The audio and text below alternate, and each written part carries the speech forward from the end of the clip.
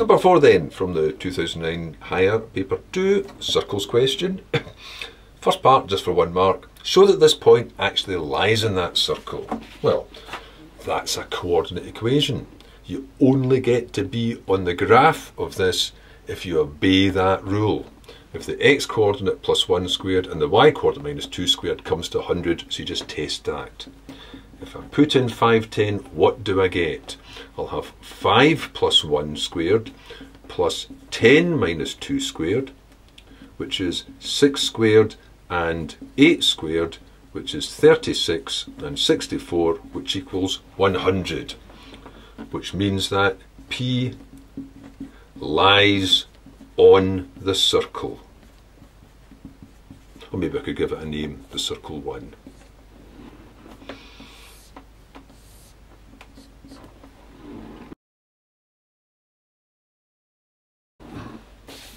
B. PQ is a diameter of this circle. Find the equation of the tangent at Q. Well, that means I'll need the coordinates of Q and the coordinates of the centre. Well, the coordinates of the centre I can get straight away from here, and I can just state that, because it would be x minus the x coordinate, y minus the y coordinates of the centre. So that's x take away -1, and that's y take away 2. So the centre of the circle, if I show it there, is -1, 2. Next, how can you find Q? Well, you could play around with the midpoint formula, in that you know the centre, but you don't know one of the outside parts. Or you could just use displacements. You could just say, how do you get from P to C? It'll be the same to get from C to Q. So I could say this. To go from C to Q is the same as to go from P to C, and I'll just put those down numerically. How do you go from P to C? From 5 to -1, you have to go back 6.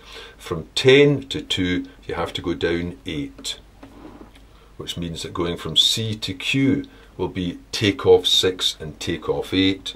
So that means that Q is going to be, removing 6 from that is -7, removing 8 from that is going to be -6. Then, for the equation of this tangent, I'll need the gradient. So the gradient, I'll just call that CQ. So the gradient CQ would be difference in y over difference in x, but the number's conveniently just here. So I could say that way around, 2 take away -6 over -1 take away -7. So that will be 2 plus 6 is 8 over -1 plus 7 is 6, which is 4/3. But that means straight away that the gradient of the tangent is going to be negative of the reciprocal, -3/4. Then for the equation of this tangent, I've got what I need. There's the point on it, there's the gradient.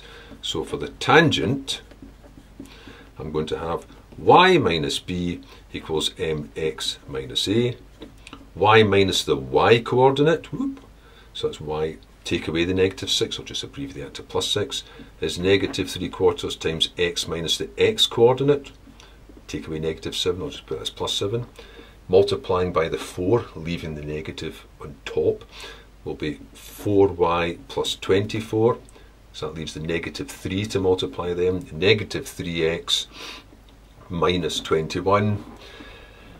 And then, not really needing this again, I could put that into any form I like, maybe I'll just put it all over to one side. So I've got 3x plus 4y plus 45 equals 0.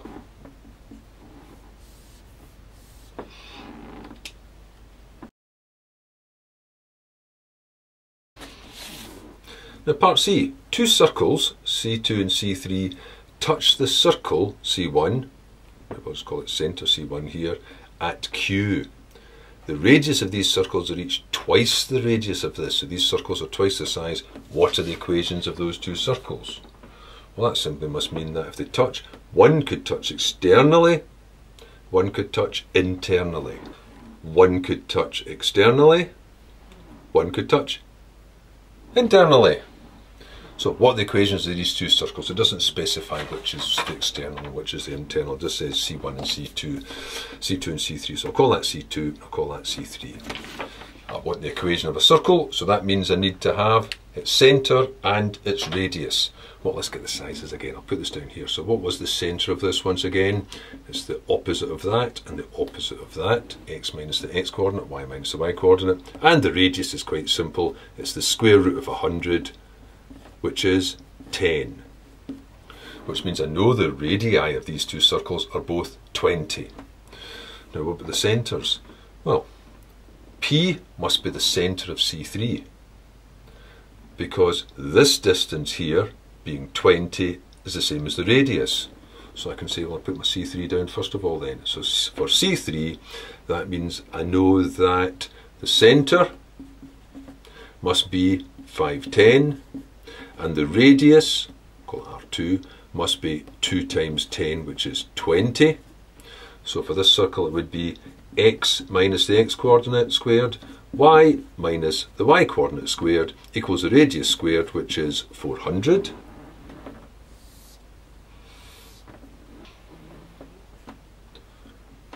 For C2, just unfortunately named them that way around, well, again, its radius is going to be 20. Now its centre will be here. That's a distance of 20. That was a distance of 20. Which means that whatever the move was to go from P to Q, it'll be the same to go from Q to its centre, which I think I'll call C2. So I can make this statement then. I could say Q to C2 is the same as P to Q,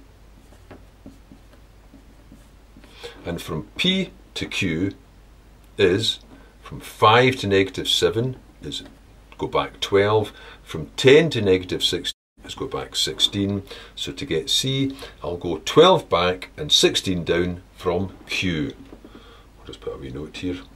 Q is negative 7, negative 6. So the centre I'm looking for will be 12 back from this, so I'll now be at negative 19, and 16 down from that, so that'll be negative 22. And again, the radius is still the same. The centre's there, the radius is the same as the other one, which is 20. So its equation will be x, take away the x coordinate, so it'll be plus 19 all squared. Y minus the y coordinate, so it'll be plus 22 all squared, is again 400. There it is.